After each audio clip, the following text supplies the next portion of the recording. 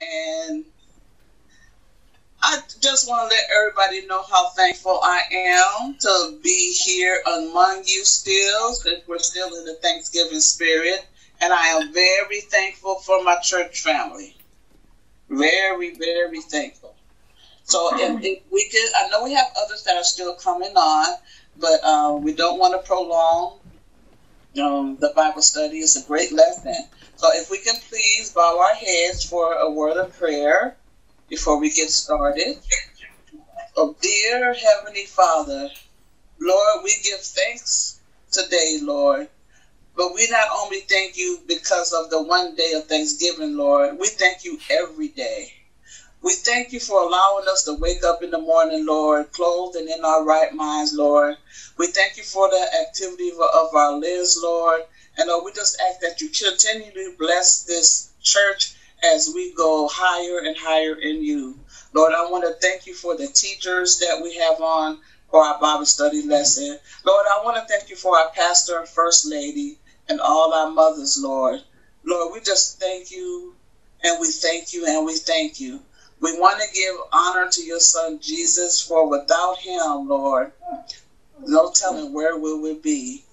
So also want to ask that you just touch on the needs of everyone, Lord, the needs of healing, the needs of financing, Lord, or just the ones that are just even thinking about suicide, Lord. We know that this time of year we are high in suicides, Lord. I ask that you go in and touch their minds, Lord. Touch their minds and just let them know that you were there for them, that you have always been there and you will continue to be there. We ask that you go into the homes of the ones that are not able to move, the convalescent home. We ask that you go into the jails and the hospices along with the rehab centers, Lord.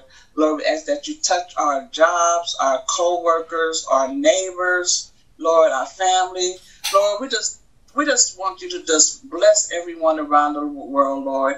We know that we have another variant coming out as far as, this disease that's going around in Africa, Lord. We just ask that you touch them, Lord.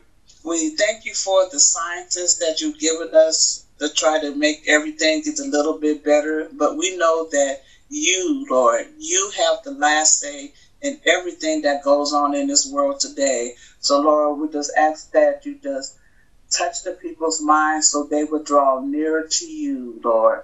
And also, Lord, all the ones that are in bereavement, ones that we know and we don't know, like Mother Miller, I can't recall anyone else, but you just continually just uplift them in their hearts, Lord, because we know, Lord, you don't make any mistakes.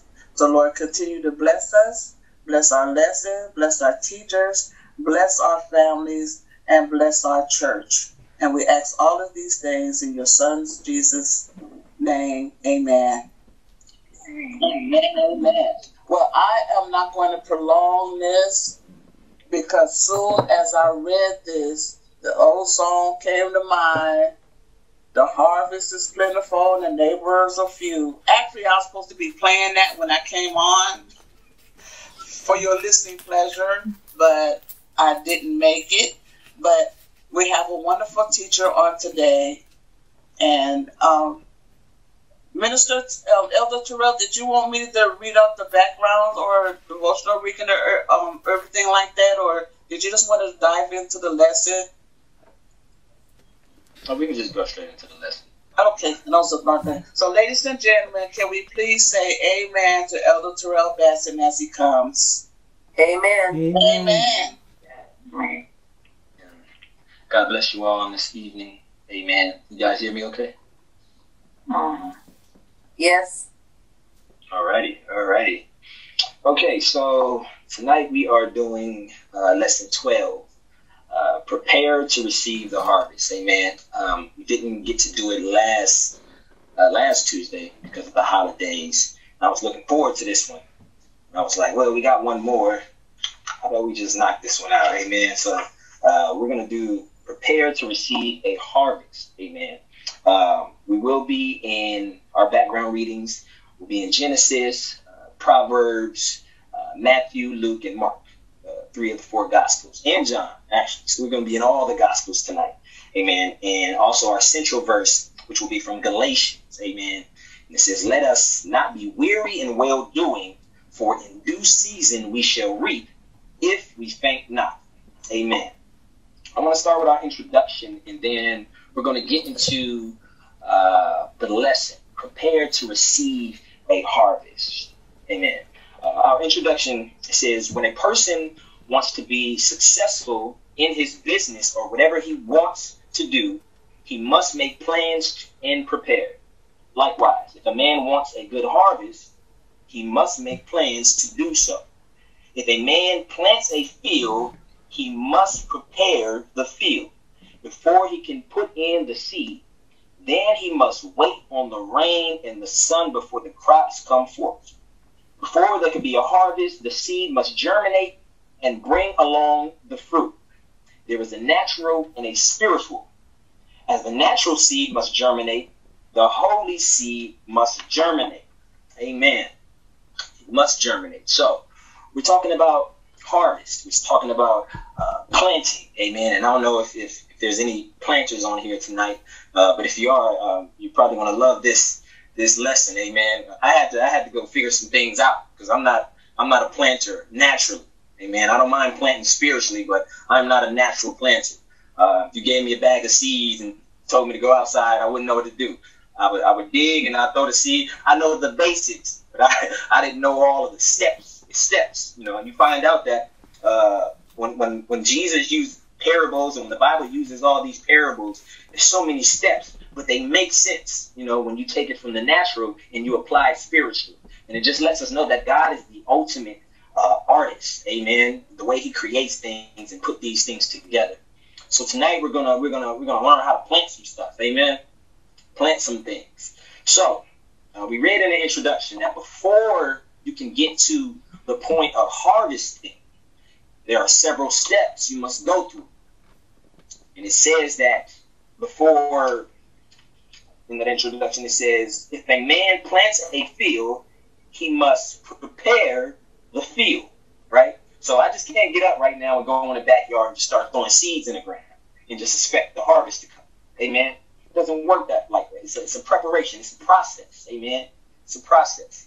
So the field has to be prepared before you can even plant a seed. Amen. A field has to be dried out. Amen. Before you can start planting. Amen. You can't just start planting in mud and all of these things. It has to be dry. Amen. So there are certain steps that go along with planting. Amen. And the first step, or one of the first steps, is they plow the field. Amen. And, you know, there's big machines and they drive along the field. And what the machine does is it turns the top of the soil over and it pulls up the weeds and all the debris from the ground. Amen. That's what the plower does. It gets down in that dirt and just starts lifting stuff up and flipping it upside down, you know, to get all the loose things out of the dirt. After plowing, then you till the field, or harrow, Harrow. It's called harrow. And what this does is it loosens the soil to make it easier to plant. Amen. This is also the point where you can add your fertilizer. Amen. Add your fertilizer or whatever your growth stimulant is to get the plant, you know, activated and working. And then after that, you rake the field. Amen. And when you rake the field, this breaks up all of the clumps of the soil and it evenly distributes all of the soil across the field. Amen. So it's like bedding. You're creating your bedding. Amen. This is called preparing the field. Now, this has to be done before you start the process of growing plants and harvesting. All right. So then the field, after this process, is ready for seeds. Amen. After the seed is planted, nature does the rest. Amen. After the seed is planted, the rain, amen, the sun, the seed is watered by the rain and it's fed by the sun, sunshine, amen. And that's a process called photosynthesis. It's when the plants, they eat the sunlight and it gives them all the nutrients and then it grows, amen. So God uses nature amen, to fulfill this process of growing from a seed. Amen. Our part in that is we got to make sure that we get that land ready. Amen. Has to be ready. From that point on, once the field is ready and we prepare, and the rain comes and the sun comes and the plant begins to grow, we can receive the harvest. Amen. Receive the harvest. Now, keep saying that word harvest. In our key terms, that is one of the definitions. Can somebody read the definition of harvest in key terms? It says the season for gathering in crops, the beginning of the harvest, the act or process of gathering in a crop, the quantity of a natural product assembled in a single season. Amen. Thank you, Sister Benson. So, it is a season of gathering crops. Amen. Just gathering crops. And it says a quantity of natural product assembled in a single season. So it's everything you get from a single season. That's your harvest. Amen. And the most important stage, or two of the most important stages of the harvesting, is the sowing and the what? Reaping. The reaping? Reaping and the sowing. Amen. The reaping and the sowing. Thank you, Brother Benson, Deacon Benson. That's important, to reap and to sow. Amen. So, what does it mean? What does it mean to sow? Does anybody have an idea what it means to sow? S-O-W? Sow. To put. Just off the top of your head. Go ahead, Sister Angie. Oh, to distribute your seed, to throw out your seed into the field, into the ground. Amen. Yeah. Amen. Distribute your seed. Amen. Brother Michael said to plant or scatter. Amen. Anything else? That's the gist of it. Amen. Exactly. As Sister Angie said and Brother Michael said, it means to plant. Amen. It means to scatter over the land or the earth. But it means to scatter for growth. Amen. The whole point of sowing is growth. Now, on the other side, there is the reaping. And I'm pretty sure we know what reap is. Amen. Give me what you got. What is reap? What does it mean to reap? To gather what you have sown, to gather your fruit that has grown from the seeds in its season. Yeah. Amen. Amen. Self-explanatory. You guys heard of the reaper, right? And the reaper, when the reaper comes, and they call him death, and death is the reaper, and what he do? He come to gather the dead souls. Amen. So to reap just means to gather. It means to take. And it means to cut with the sickle. And the sickle is that big old sharp hook, you know, that you see in the cartoons when the Grim Reaper walking around. Amen. It's also in Revelation. Amen. But that's what it means to reap. An important part of reaping is it means to get as a return or a result. Amen. So when you're reaping, you're getting something as a return, or it is the result of something. It is the result of sowing. Amen. So reaping and sowing, they work together. So if we go back all the way to Genesis, and we're going to look at the origin of labor. Where did labor come from? Amen. Why do we have to work? Where did all of this come from? Because this is important when we look at the harvest. And if we go to Genesis, the 8th chapter. The 8th chapter, verses 20 through 22. And if you get it, read it for me, please. Genesis 8, 20 through 22. Then Noah built an altar to the Lord, and took of every clean animal and of every clean bird, and offered burnt offerings on the altar. And the Lord smelled a soothing aroma. Then the Lord said in his heart, I will never again curse the ground for man's sake.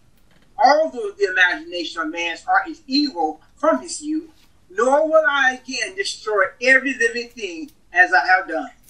while the earth remains, seed time and harvest, cold and heat, winter and summer, and day and night shall not cease. Amen. God bless you, Brother Michael. Verse 22. While the earth remaineth, seed time and harvest, and cold and heat, and summer and winter, and day and night shall not cease. Now we hear this often when Mother Dow and Mother McKnight get up to do offering. Amen.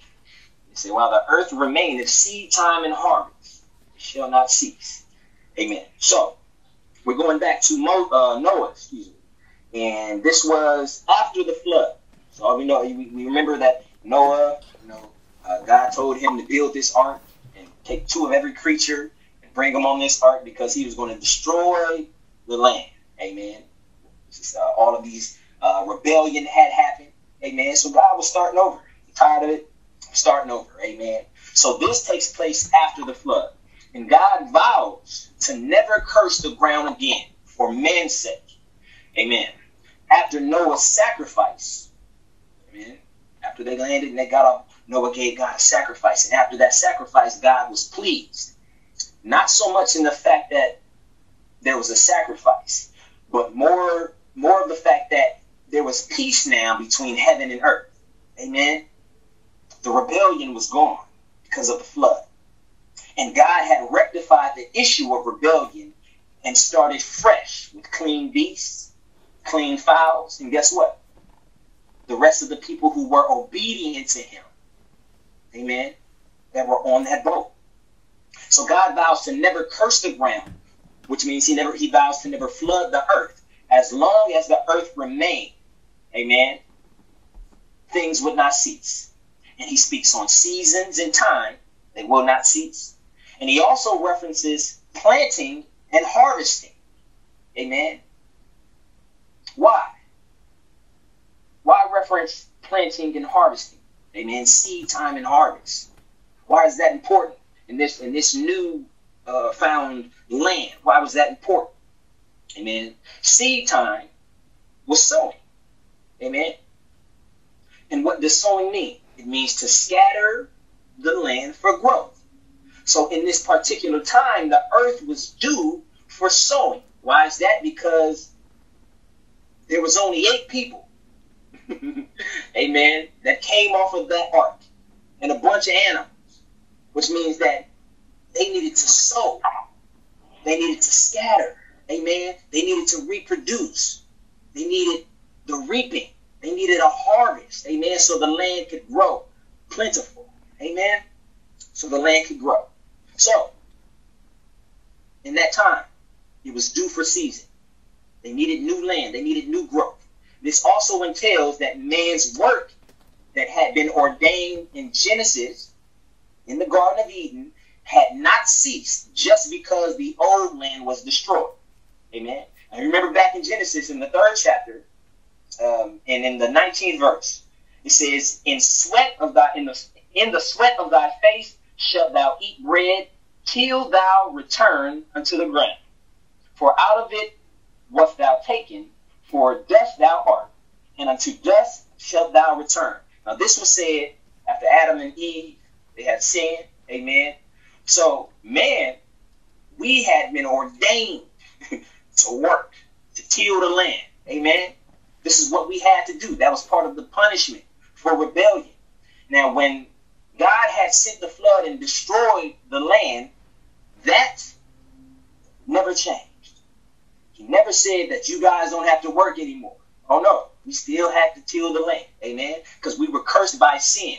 And there was not a completion of sin, meaning that there was not a rectification for sin at that particular moment. There was a rectification for the rebellion that went on. God cleared the land, but sin still existed. There was no rectification for sin because Christ had not come yet. So that particular vow never changed. Man still had to work. We still had to till the land. We still had to labor. Amen? You guys with me? Let me know. Amen. Amen. Amen. All right. So, because of man's disobedience, he had to work. You had to labor to eat. Whereas before the fall, everything we needed was accessible in the garden. Amen. Sorry, Sister Lynn, I'm all in Genesis. It was all accessible in the garden. So the curse never changed, although God wiped the entire world out. Now, if we look in Genesis, the 4th chapter, in the 2nd verse, it says, and she again bare his brother Abel. And Abel was the keeper of sheep, but Cain was what? A tiller of the ground. Amen. So this was after sin. Cain was still a tiller. Amen. So man still had the responsibility to work from Genesis. And it kept going, and it flows all the way down. So this is why he says in this verse with Noah that seed time and harvest, it won't cease. It's not going to stop. Why? Because there will always be work for you and I to do as long as we are still here on earth. Amen. Amen. That's not going to change. So this is the origin of labor. Amen. It started from the very beginning, and the Bible declares that seed time, which is planting, and harvest will not cease as long as the earth remains. So we got an understanding of labor and how this came into fruition and how we got to the point of labor. It's all going to tie into harvesting. Amen. It's all going to tie in together. So that's the origin of labor. Let's move into the season of labor. Any questions or comments before I move forward?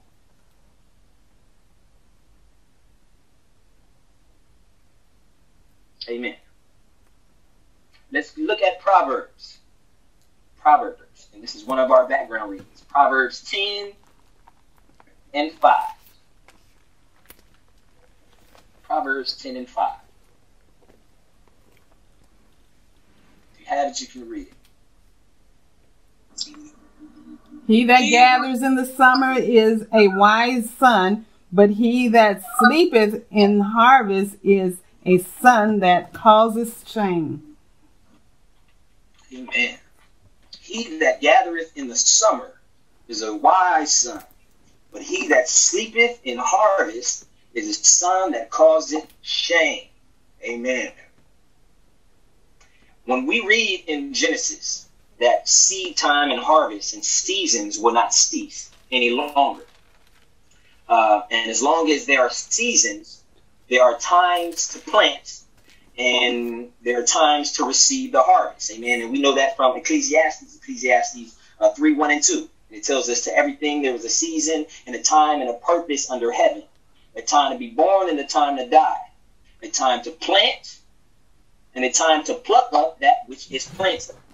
Amen. So Proverbs, it shows us in this 10 and 5, it shows us that the best time to gather or to reap is in the summer.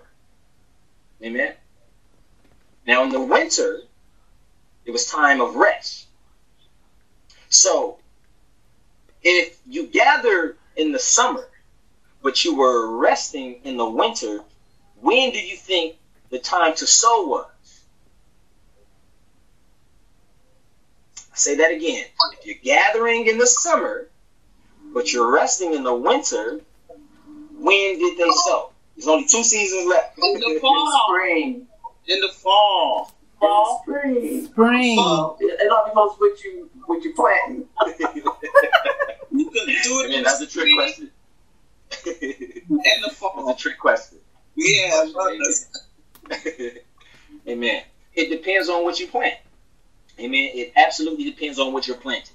There were certain things that you couldn't plant in the spring. There were certain things that you couldn't plant in the fall. There are also things, even though they rested in the winter, there are things that can be planted in the winter. So every season there are things that can be planted. So let's just not to say that you can't plant, because there are things that can be planted in the winter. But in those times, they rested in the winter because it was cold. Amen. And they gathered in the summer, and they would usually plant in the spring, because springtime is what brought the rain, which would allow the seed to be fed and to grow. Amen. So in this particular time, we're talking about the spring. Amen. So they would sow in the spring. Amen. The rain would come, the spring showers and all those things, and then they would reap in the summer. Now here we have a young man who was wise. He gathered when it was time to gather. The time to gather was summer, and he was wise. He gathered when it was time. But then there's a contradiction of another that sleep. Amen. And when it was time to gather, he knocked out. He in the house snoring. Now, we might not see that as a problem. It's like, okay, well, he can just wake up and get it.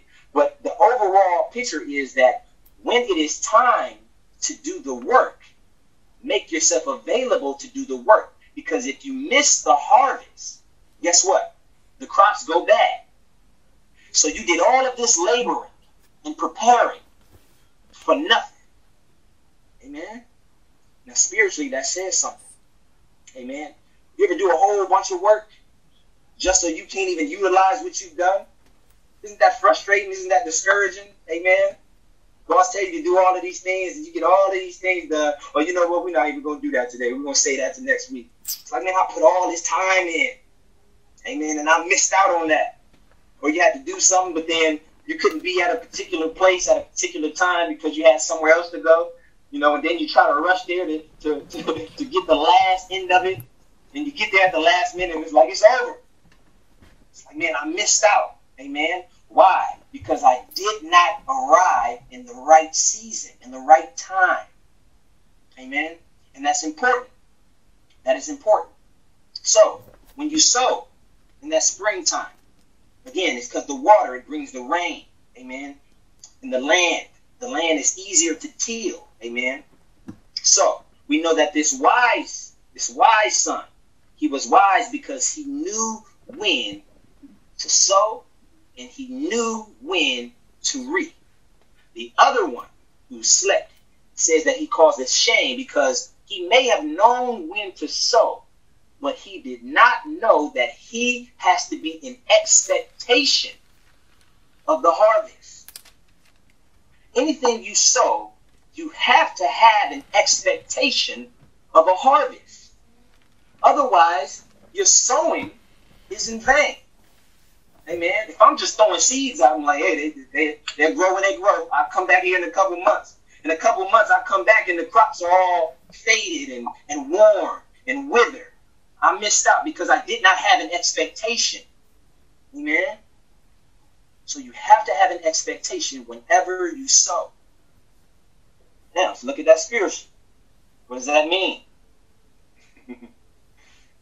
That means a lot spiritually. We can go a whole different ways. Amen. But spiritually, amen, if you sow into something, should you not have an expectation? Mm-hmm. I'm asking a question. Yes. You should not have an expectation. Yes. Yes. You should. You should.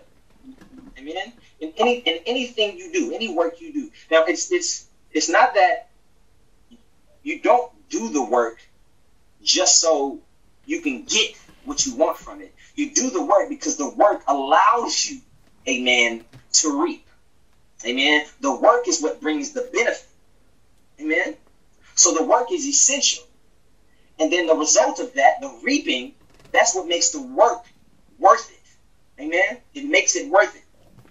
It makes it worth it. So, don't sleep when it's harvest time. That's the moral of the story. Do not sleep when it's harvest time. If we look at Jeremiah, the 8th chapter and the 20th verse, it says, the harvest is past, the summer is ended, and we are not saved. We missed out. We missed out on our harvest. We missed out. I don't know about you, but I don't want to miss out. There's a harvest that is coming in the end. I definitely don't want to miss out on that one. Amen. There is a harvest that is coming. Amen. And you don't want to miss out on that. I'm talking about second coming of Christ. Amen. How many of y'all want to be raptured out of here? Amen. Amen. Amen. Amen. So, amen. Proverbs 20, verse 4. And it says, the sluggard will not plow by reason of the cold. Therefore shall he beg in harvest and have nothing. Amen. The sluggard will not plow by reason of the cold. Now, earlier I gave you some steps into preparing the land. Anybody remember what step plowing was?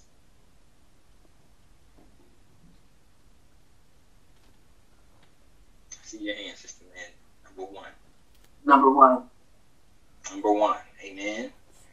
So Proverbs 20:4 says the sluggard will not plow by reason of the cold. So this man, this lazy, that's what a sluggard is. It's a lazy individual.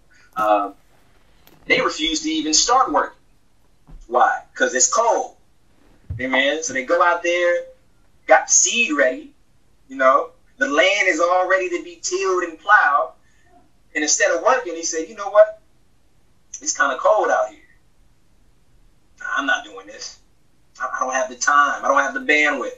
I got time to be out here freezing, shivering. Amen. Because of that, time goes by. Amen. He's out of season. So then when he tries to go out there and plow, guess what? The harvest, the season for harvesting has arrived already. So now you don't have anything. Why? Because you refuse to work in the season that you were supposed to work in. Amen. You refuse to do the work. You wanted the result, but you didn't want the work. So you missed out on the blessing because you chose not to put in the work in the appropriate time. Amen. Now, if plowing is usually done in the fall, which means that it was cold at that time. This was after summer. So it's no longer hot. Amen. The sun is no longer beaming. It's cold. So if we look at the sequence, when it comes to the seasons, in fall, that's when they prep the field. Amen. This is when all the plowing and the tilling, this is when all that was done. In winter, that's when they let the land rest. So after the field was prepped, the land would need to rest. Amen. And if you read the Bible in the Old Testament, it talks a lot about letting the land rest. I mean, that was real important to the Hebrews. That land needed to rest. Then after winter, we go into spring. And in spring, this is where they sow the seed. And then summer is where they reap the harvest. So everything was in order. Amen. Everything was in order. There was a season and a time to do everything. So if the lazy worker refused to labor in the fall because it was cold, by the end of the season, when the season changes, the ground is not ready for seed anymore. Therefore, he'll have to beg. Amen. Because he did not put in the work to receive the harvest. What does that mean for us? You and I. Amen. We consistently expect God to bless us, yet we don't put in any type of work to receive the benefits of the blessing. Amen. You have to sow in order to reap. And you have to labor before you sow. What does that mean? I can't give you love if I never show you love. Amen? Does that make sense? Because showing is the work, but giving is the seed. Amen? So if I tell you I love you, but you don't ever see it, I'm not doing the work. Amen? I'm planting the seed before I'm doing the work. You should see me love you before I even have to tell you. That's why Jesus said, if you love me, what's the work? Keep my commandments. Don't just say it. I want to see the work. Amen? Amen. I can't say I serve God, yet not walk in holiness. Amen. Amen. Walking is the work. Confessing is the seed. And you know what the harvest is? Salvation. Amen. That's what I reap. So if I say that I'm holy, the work is I got to walk that. I got to live by what I say. I can't plant that seed and not do that labor. It doesn't work like that. Amen. That's what it means for us in these times. Amen. And then also, you can't plant orange seeds and then expect an apple tree. Amen? It don't work like that. You can't plant apple seeds and expect a lemon tree. It's not going to happen. Why? Because you cannot produce outside of what you are. What does that mean? If you have corruption on the inside and you're planting seeds, you're not going to plant or get good results. Why? Because the seeds that you are planted are corrupt. Amen? Corrupt seeds cannot bring forth good fruit. Amen? Matthew 7:17 says, even so every good tree bringeth forth good fruit, but a corrupt tree, what? Bringeth forth evil fruit. Amen. So if I'm sowing, and I can't go outside of who I am. So if I'm naturally just a mean person, if I'm naturally just an evil, despicable person, amen, I'm planting those seeds. And I'm not reaping any good from that. Why? Because I cannot plant outside of who I am. If I'm naturally an orange, I'm planting orange seeds. And guess what? I expect orange trees. I'm not going to plant orange seeds and be expecting lemons, because that's not who I am. That's not who you are. So if you are walking in holiness, hallelujah, the seeds that you are planting are good seed. Thank you, Lord. And guess what you reap from that? Good fruit. Amen. Incorruptible fruit. Amen. Now, before we move forward, we're talking about different seasons and different planting times. And Sister Cheryl and Mother Dow, amen, they said that you can plant in fall, but you can also sow in spring. And the reason why is because every one of us, we all enter different seasons at different times. Even if you look at the world, look at Earth. There's a northern hemisphere and there's a southern hemisphere. Now, in the northern hemisphere, our winter starts in December. Amen. Our winter starts in December. In the southern hemisphere, their winter starts in June. Totally different. What does that tell us? That there are different seasons for different people. So just because I'm reaping a harvest right now in my life doesn't mean that I expect you to be reaping one in your life, because this may not be your season to reap. But guess what? As long as you are continually doing the work, hallelujah, as long as you are continually planting the seed, your season is coming. Thank you, Lord. Your season is coming. Hallelujah. All right, let's move forward. Any questions or comments before we move forward? Amen. All right, let's look at spiritual labor. Now, we talked about the manual labor, the origins of labor, and we talked about the seasons of labor. So now let's talk about spiritual labor. Spiritual labor. This is where Jesus comes into play. Amen. Now we're gonna go to the book of John and the 4th chapter. And before we read the verses, we're gonna start at the 31st verse, and we're gonna go to the 38th. But I want to give you the context of what happens before we get down to this point. In this 4th chapter, Jesus meets the woman at the well. Amen. And she was a Samaritan. Amen. And we're familiar with the story. She's at the well. Jesus meets her at the well. And if you read the story, Jesus exposes her for who she is. Amen. She wasn't with the man she was with. She was with some other people's men. Amen. And he identifies who he is. Then she accepts who he is. And this process was Jesus planting a seed for this Samaritan woman. Amen. He was planting a seed. Ironically, he was planting a seed, but he was talking about water. Ain't that something? He's planting a seed to this woman, but he's telling her that if you knew who I was, amen, you wouldn't have to thirst any longer, amen. He was talking about seeds and planting the whole conversation. So when I read that, I was like, Jesus was planting a seed and also at the same time talking about him being the water. Because why? Because he was going to be the water that watered the seed that was planted in this woman. Amen. And we know the seed was planted because what she go off and do? In that 29th verse. Come, see a man which told me all things I ever did. Is not this the Christ? She spread. She scattered it. Amen. The seed that was planted in her, she took the seed and she scattered.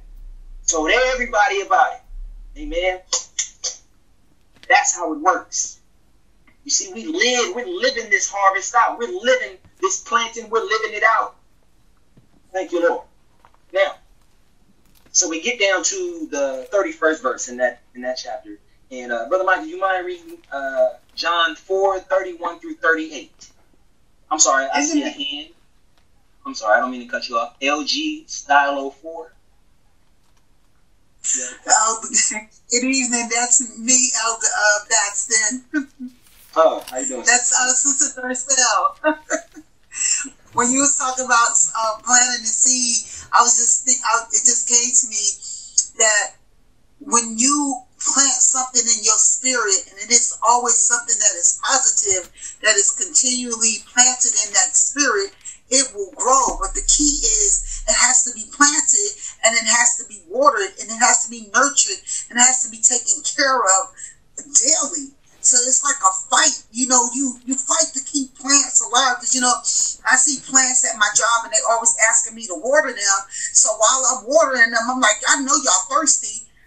Drink this water, thirst off this water, because this water is going to make you grow. It's going to make you strong. So when you keep talking about, planting and the sowing and the seed, you just have my spirit like, that's right. You got to water it. You got to nurture it. You got to take care of it. And that's what you got to do with your spirit when you want your spirit to get closer to the Lord. You got to nurture it. You got to take care of it. You got to plant it. You got to feed it. Just like they feed plants food and stuff to make them grow and make them stronger. The same thing you have to do with your spirit. You have to feed it with the word of God, with knowledge, with wisdom, with understanding, with kindness, with love. Oh, don't get me started. Okay.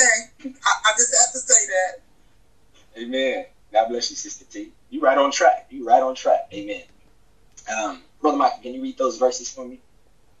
In the meantime, his disciples urged him, saying, Rabbi, eat. But he said to them, I have food to eat of which you do not know. Therefore the disciples said to one another, Has anyone brought him anything to eat? Jesus said to them, My food is to do the will of him who sent me and to finish his work. Do you not say, There are still 4 months and then comes the harvest? Behold, I say to you, lift up your eyes and look at the fields, for they are already white for harvest. And he who reaps receives wages, and gathers fruit for eternal life, that both he who sows and he who reaps may rejoice together. For in this the saying is true, one sows and another reaps. I sent you to reap that for which you have not labored. Others have labored, and you have entered into their labors. Amen. God bless you, Brother Michael. So, Jesus, sitting here with his disciples, amen, they're telling him to eat. Jesus says, I have meat to eat that you know not of. And it's just like Jesus, amen, to take something so simple, amen, and turn it into something spiritual. Amen. The disciples just sitting there, they was just ready to eat. But Jesus was thinking about his work. Amen. I don't need to eat. I got meat. I have meat. Amen. That's why he said that man cannot live by bread alone, but by every word that proceeded out of the mouth of God. Amen. He was about his Father's business. But when we look at the 38th verse, and Jesus declares that the disciples are reaping from something they did not labor for. Amen. And it says that other men labored. They've done all the work, and the disciples have benefited from their work. So then my question is, who are the other men that have labored, and what did the disciples reap from those men's harvest? Amen? From those men's work. Who are these other men, and what did the disciples reap from those men? Amen? And in order to get a clearer picture of that, we have to go back up into those verses. Amen? And we have to look at that 34th verse. And it says, Jesus said unto them, my meat is to do the will of him who sent me, and to finish his work. Now, let's preface this verse with what was said from 31 to 33. Amen? And in 31, 33, Jesus compares natural meat with spiritual meat. Okay? So when we look at it from that context, the context we'll be coming from will be speaking in comparison with natural things and spiritual things. Amen? Because this is how Jesus started his conversation. He took something natural and then he turned it into spiritual. So for the rest of the conversation, we have to look at it from a natural standpoint, but also a spiritual standpoint. Amen? And this is how we learn how to break down what Jesus is saying to us. Look at it from the natural standpoint and then compare it to the spiritual, and then you'll get what he's trying to say. So in that 35th verse, he says, say not ye, there are 4 months, and then cometh a harvest. Now what is that? That's natural. Amen? Then he says, behold, I say unto you, lift up your eyes and look on the fields, for they are white already with harvest. Now that's spiritual. Amen? Now Jesus wasn't talking about naturally, look up, y'all, look, the harvest is out there. No, he wasn't talking about that. Amen? He took a natural occurrence and then he turned it into a spiritual thing. The natural occurrence was that there's a harvest coming. The spiritual was that the harvest is already here. All of those Samaritans, amen, that are out there, guess what? They are the harvest. Amen? It's them. Thank you, Lord. So, Jesus, amen, and we know it's them because when he talked to the woman at the well, what did he do? He planted a seed. Amen? Spiritually, he planted a seed. The harvest was ready for the Samaritans because Jesus planted the seed in her, and then she went out and she scattered. Amen? Come see a man who told me about myself. Amen? She scattered it, which was a part of his work. Amen? Which means that Jesus was the laborer. Amen? He was the laborer. His mere arrival was the work of God. Amen? So he had already labored the field just by being who he was, just by his coming. Amen? He had already labored the field. He had already paved the way. Thank you, Lord. And then that field was prepared to receive the seed, which is what he gave the woman at the well. So Jesus planted the seed by preaching the word. And Jesus is the word. So when he told her who he was, that was the word of God that was planted in that Samaritan woman. Amen. And then she went out and she spread the word. Thank you, Lord. So she spread the seed that Jesus planted. And guess what? The disciples had nothing to do with that conversation. Amen. They had nothing to do with Jesus spreading the gospel at that particular time. When he was here, it was all him. There was only one other person who had paved the way for him. And who was that man?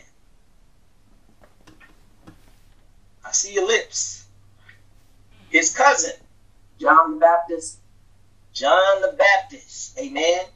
John the Baptist was also a laborer. Why? Because he paved the way. He tilled the ground so that it can receive the seed that Jesus was coming to bring to all of us, to the Jews, amen, to those Samaritans. So guess what?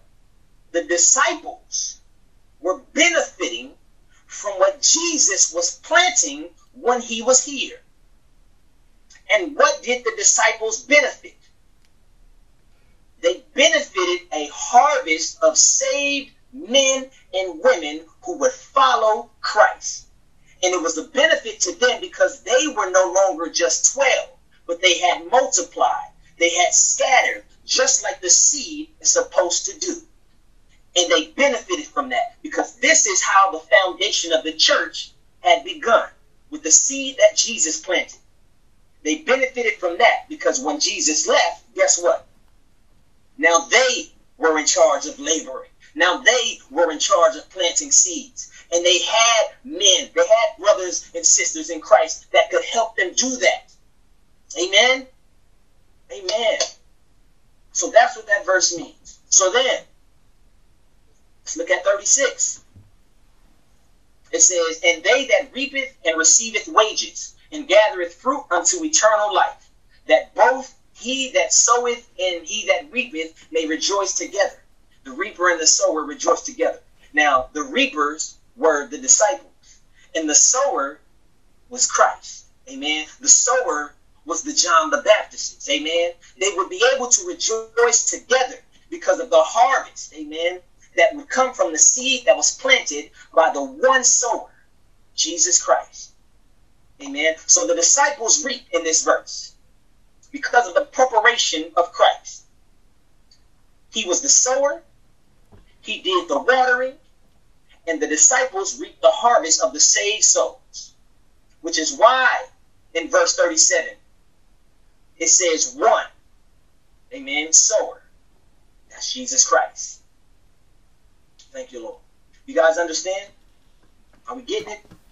Let me know. Amen. I'm getting it. Amen. Amen. So we know who. Amen. So now I'm going to ask that question again. It's a trick question. Who are the other men that have labored before the disciples?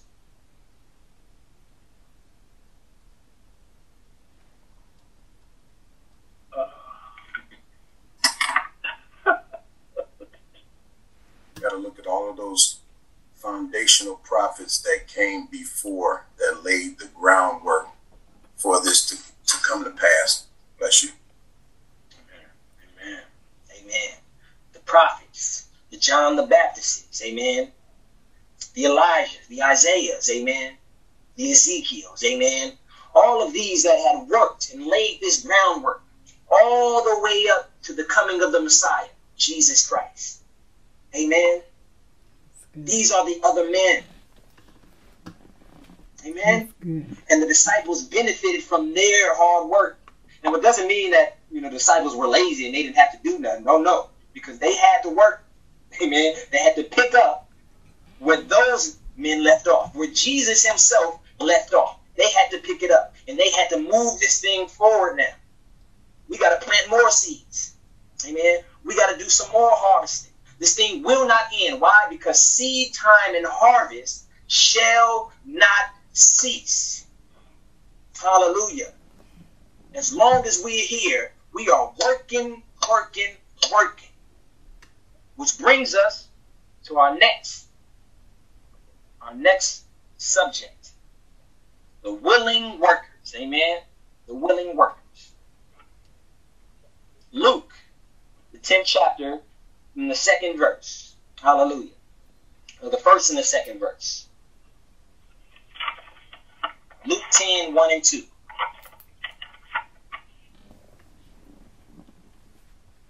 It says, after these, you said Luke 10, 1 and 2? Yes, Luke 10, chapter 10, verses 1 and 2. Okay, it says, after these things, the Lord appointed other 70 also, and sent them 2 and 2 before his face into every city and place, whether he himself would come. Therefore said he unto them, the harvest truly is great, but the laborers are few. Pray ye therefore the Lord of the harvest that he would send forth laborers into his harvest. Amen. The harvest truly is great, but the laborers are few. Amen. The seed was scattered. Amen. It was scattered. Jesus scattered those seeds. Amen. It's a Samaritan woman. She went and she spread the seeds. Amen. So the harvest was plentiful. We could see the harvest. Amen. Growing and growing. And then one thing about a seed is that you will only reap what you put in. Amen. So if I sow one seed, I'm going to reap the quantity of what I can get out of one seed, which isn't much. Amen. Depending on what you're planting. Amen. Now, if you plant one seed for apples, you may get a tree full of apples. Amen. But just imagine if you planted 10 of those seeds. Amen. So the more you sow, what? The more you reap. Amen. The more you put in, the more you get out. Amen. Put in a little, you're going to get out a little. You put in a lot, you're going to get out a lot. Thank you, Lord. So the seed was scattered. The harvest was plentiful. So much to the point that Jesus had to send 70 out in pairs. That's a group of 35 people. Amen. 2 a pair. 2 times 35 is 70. So he had 35 groups, and he was going out in pairs. And the disciples, was 12 of them. Amen. So that's 82 in total. Now this world is our field. And God desires laborers to put in the groundwork so that we'll be able to plant good seed for the unbeliever. So, if this world is our field, amen, and you and I, we put in the groundwork, we are the laborers. What is our labor? What is our labor? Isn't it to go out and plant the seed? And go out and plant the seed. But how do we define that? Like when somebody looks at you and say, oh, I can see your work. How is that defined? What is it defined by? But the way you, how you live? Is it how you live your life? The way you live your life. Amen. Let's look at scripture. Let's look at John 13. John 13, 34, and 35.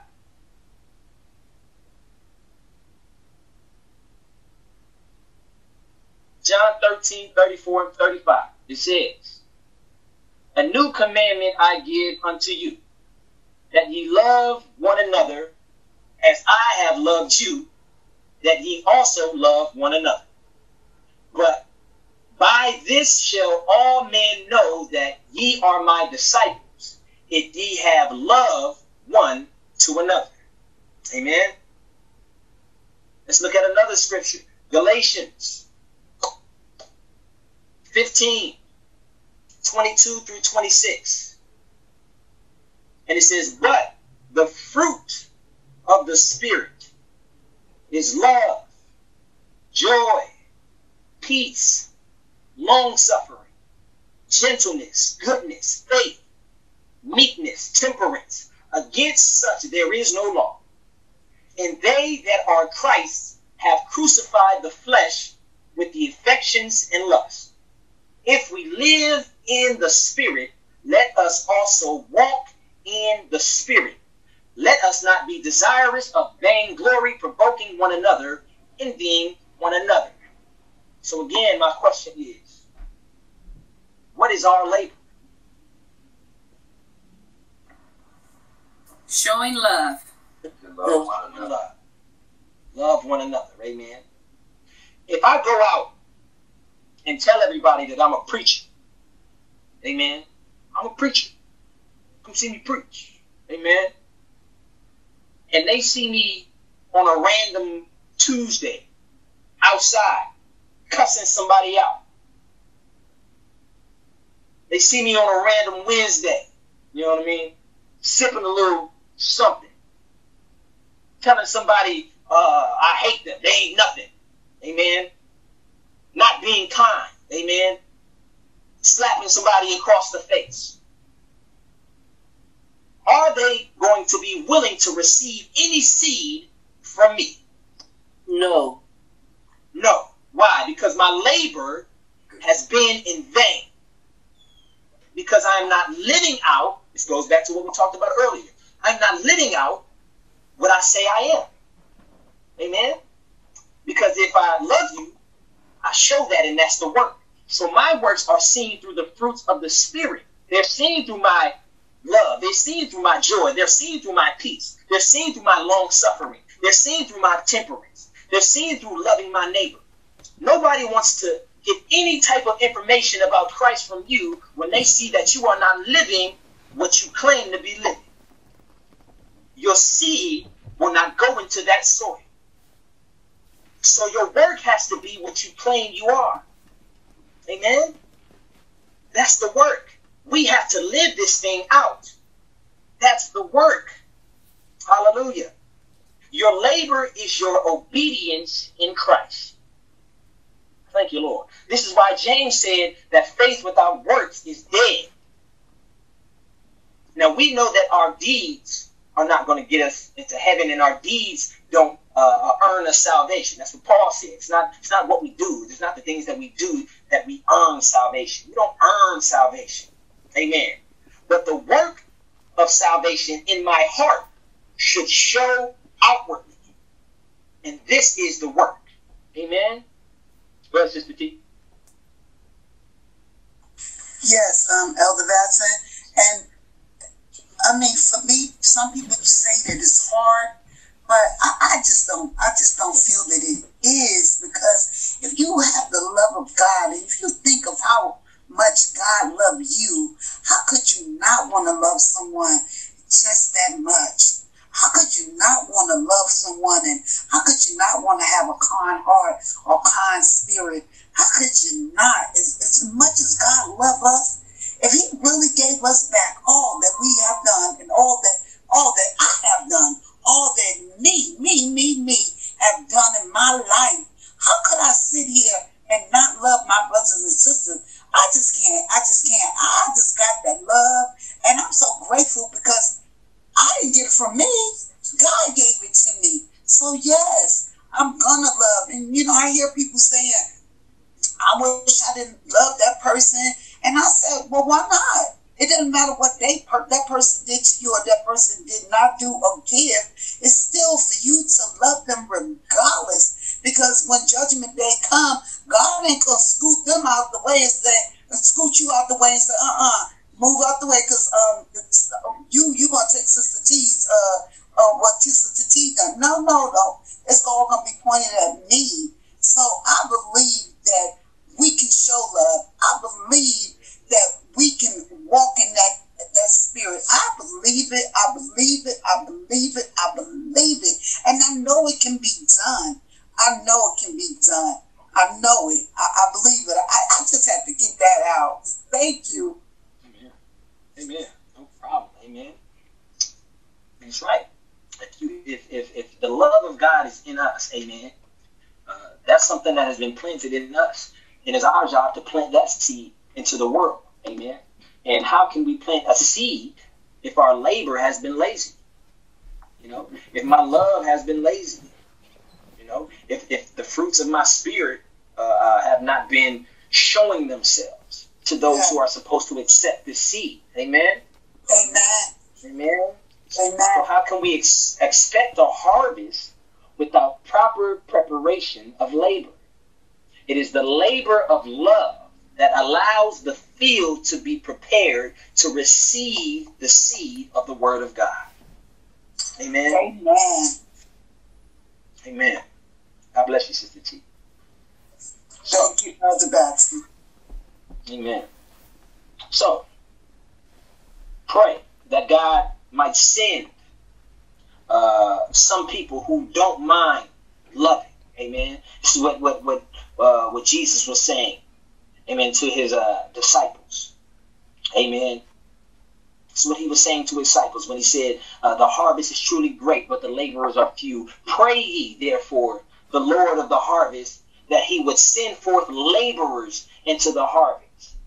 Amen. That God would send some people that don't mind putting in the work, that don't mind loving their enemies.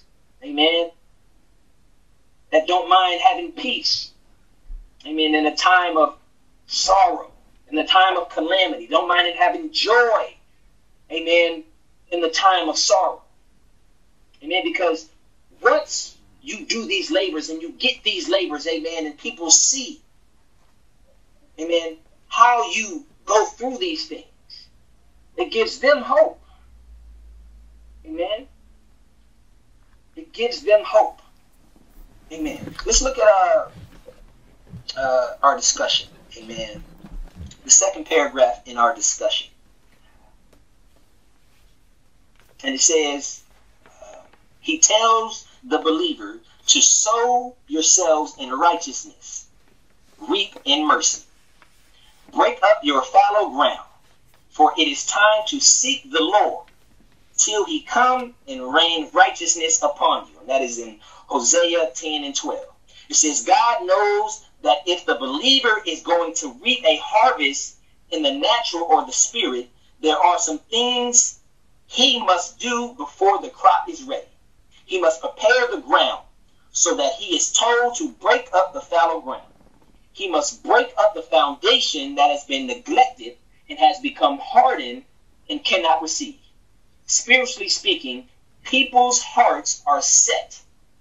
They are not sorry for their sins and open their hearts to receive the word of God and open up to his will. The believer must begin by sowing seeds of righteousness as he prays and intercedes as he earnestly seeks God until sinners will experience his faithful love and mercy. That is our labor. Amen. That is our labor. You and I, we've had hard hearts. Amen. I can't speak for you. I've had hard heart.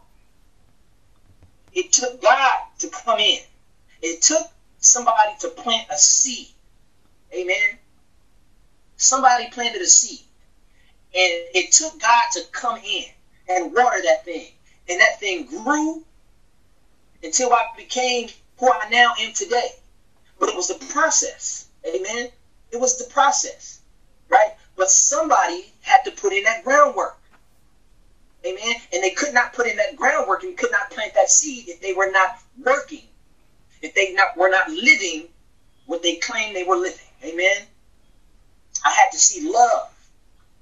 I had to see that. Amen. Otherwise, I wouldn't have accepted the seed. Hallelujah. So do you understand what our work is, our labor? Amen. Amen. So, now, we done talked about work.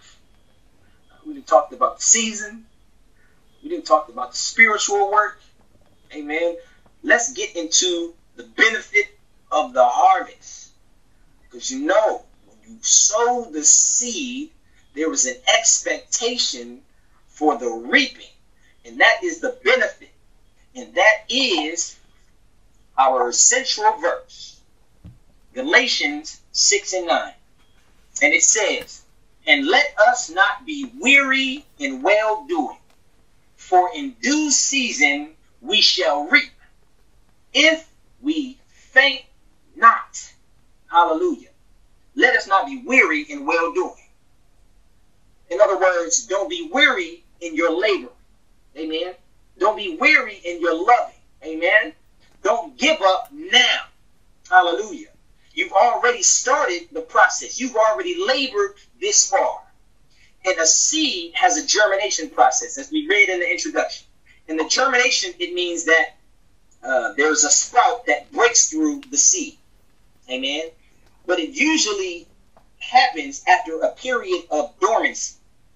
Amen. So when the seed is planted, it's dormant. And you guys know what dormant is, right?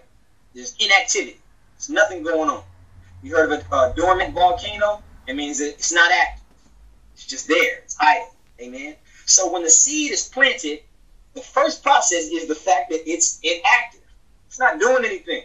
And a lot of times we plant seeds and we don't see anything growing from it, and we get frustrated and discouraged. Amen.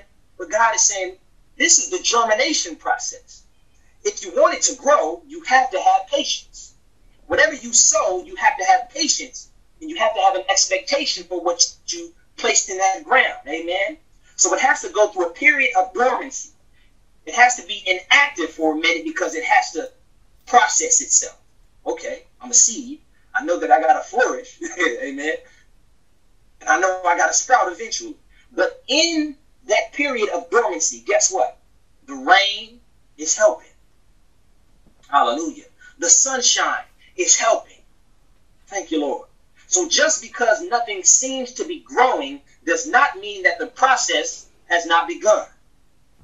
Amen. In order for the seed to germinate, it needs a little rain.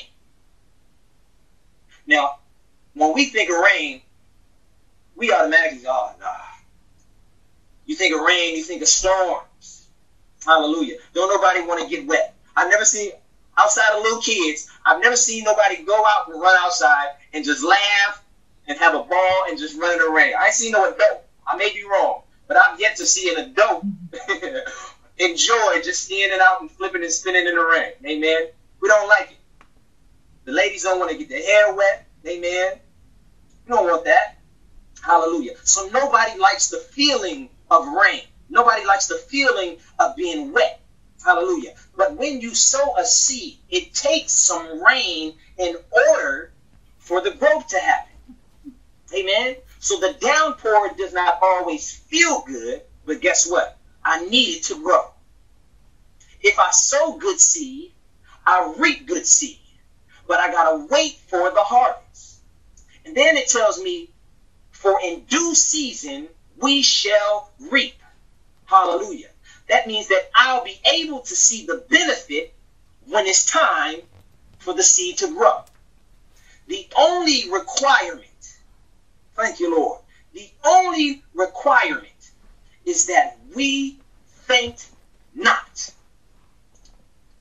When you sow your seed, the only requirement for you is that you do not give up hope. Hallelujah. We saw the man in Proverbs. We saw the wise son. Amen. Summertime, he said, well, it's time. The other one, somewhere snoring. Why? Because he was not in expectation of his harvest. Thank you, Lord. He fainted. But when God says you plant a seed, be in expectation. Don't faint. Don't sleep. Don't give up. Don't let go. Don't be discouraged, because the devil will come in and say, this thing's not growing. You're not going to get nothing from this. But the devil is a liar. Hallelujah. So your requirement is to not faint. Don't sleep. Don't faint waiting on your harvest, because a harvest is not instantaneous. You can go out there right now and plant a seed. Do not expect that thing to grow tonight. It's not going to happen. Oh, hallelujah. But guess what? In due season, we shall reap. Hallelujah. In due season, I'm going to get my reward. In due season, I'm going to see the benefit, hallelujah, of what I've sown in Jesus Christ. So I'm waiting. And while I'm waiting, guess what? I'm still laboring. I'm still loving. I'm still having peace. I still have joy. I still have my faith. I still have hope. These are the things that we labor in. Thank you, Lord. These are the things that we labor in. So let us not be weary in well-doing. Amen. Plant your seeds. Expect the harvest, because God is in expectation for it. We should be in expectation for it. Amen. Amen. Amen. Let's go to Mark, 4th chapter. We're almost done. Any questions? I'm sorry. Any questions or comments? Sister Angie, I thought I saw your hand up. Oh, no. Accidentally. Sorry. Okay. No problem. Well, actually, I was saying that I run out in the rain. I like the feel. Amen. Amen. Amen. I said I haven't seen it. Amen. I said I haven't seen it, but that's great. If you like to feel the rain, amen. I don't like it personally. I don't like getting all wet. I don't like it. I'm not a water fan, period. I don't like oceans. I don't like pools. So, amen. But God is still good. Amen. And that's mainly because I can't swim. But that's something different. Amen. Let's go to Mark, the 4th chapter, the 29th verse. If you had it. But when the grain ripens, immediately he puts it in the sickle, because the harvest has come. Anybody knows what that pertains to?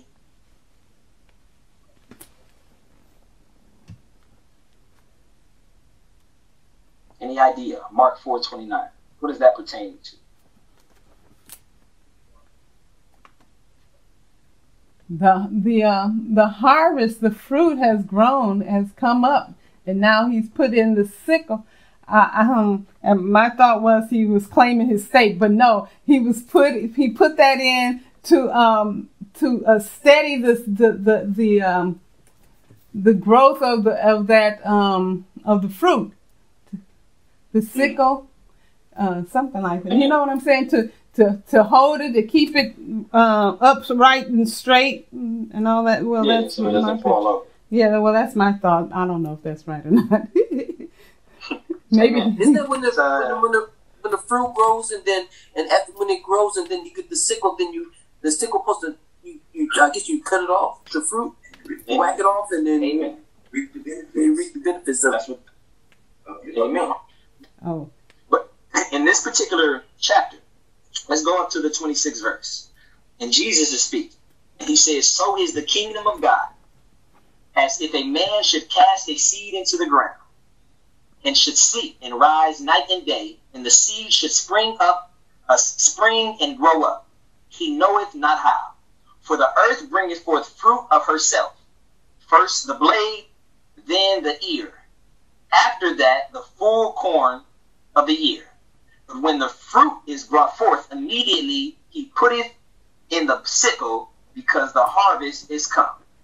And it says in 30th, "And he said, Whereunto shall we liken the kingdom of God? Or with what comparison shall we compare it?" Amen. So what Jesus is talking about in these verses, he's talking about the end times. Amen. He's talking about the harvest that's coming in the end. The kingdom of God. Amen. And it says that we should not sleep. And we rise night and day. And we grow and we spring up. So this is talking about the saints. Amen. We've been planted. Amen. And we've been seeds that have been planted. And then we grow. Amen. And we are fully, when we're full, when we have reached completion, Jesus is coming back. And he's going to harvest us. Meaning that he's coming back and he's going to take us. We are his reaping. Amen. Jesus sowed the seed. We are what he reaps. This is pertaining to his return. Him coming back to take his church with him. Amen. And I wanted to add that in there because all of this preparing to receive the harvest leads up to us leaving earth. If earth is our field, we're the harvest. And who's the sower? Jesus Christ. Amen. Mm-hmm. He's coming back for his church. He's going to take us all. He's going to take us out of this field. And we're going to go reign with him. Amen. Mm-hmm. And that's what this all boils down to. So let's go to our conclusion. Our conclusion. Could I ask, did we determine what is the sickle itself? The actual sickle? The actual, yeah. Mm-hmm. The sickle is a metaphor. If we go to in Revelation, I believe it's 21. But the sickle is just what they use to cut off the harvest. But it's just a metaphor in this particular verse. It's just a metaphor. This is what Jesus is going to use a sickle, basically saying that he's going to harvest us. You can't harvest without a sickle. Amen. Oh, okay. Okay, I understand. He's given the natural to bring out the spiritual. So I was just wondering. In the natural, what is the sickle? Is that some sort of tool that's being used, or what? Yeah, in the natural, a sickle is it's a big stick, and it has a big blade on the end of it, and it looks like a hook, and they take that stick and they go to the bottom, they hold the crop from the top, they swipe it from the bottom, amen, and then that's how they're able to reap. So the sickle is just a big blade that's on the edge of the stick. They slice the bottom of the crop, and that's how they get the crop out of the soil. Amen. That's the natural. Okay, that's good. So I have one other question or comment. Question. No problem. You said that Jesus is the one that's going to do the reaping, right? Yes. Coming to get us. So he's the reaper, and he's the one that he's on both ends. Jesus is the one that that breaks up the fallow ground, that prepares the ground for the seed. Is that what you said earlier? Because we are the sowers. Yes. Yes. So Jesus was before he ordained the disciples and they became apostles. Amen. Jesus did all the groundwork. Amen. So they just worked off of what Jesus had already started. This is why he said that they are reaping from a harvest that they did not labor in. Amen. Jesus had done all the labor. Yeah. So they just came in, they reaped from that harvest, and then from that harvest, they began to plant seeds, and then they spread those seeds, and this is how we grow the church. This is why the seed means to scatter. We scattered it out, and now we're harvesting more. We're growing more saints, and the more we grow, in the end, we'll have a bunch to harvest. Amen. And I believe Brother Michael put the scripture in Revelation that talks about the reaping. Amen. Revelation 14 verses 14 through 15. So So my thought is, I just got a big picture of this. It's all Jesus. He's breaking up the fallow, and he's the word. So the seed is the word, and then he's going to do the reaping. It's Jesus. We're laborers with him, and I just saw all of that. It's Jesus. Amen.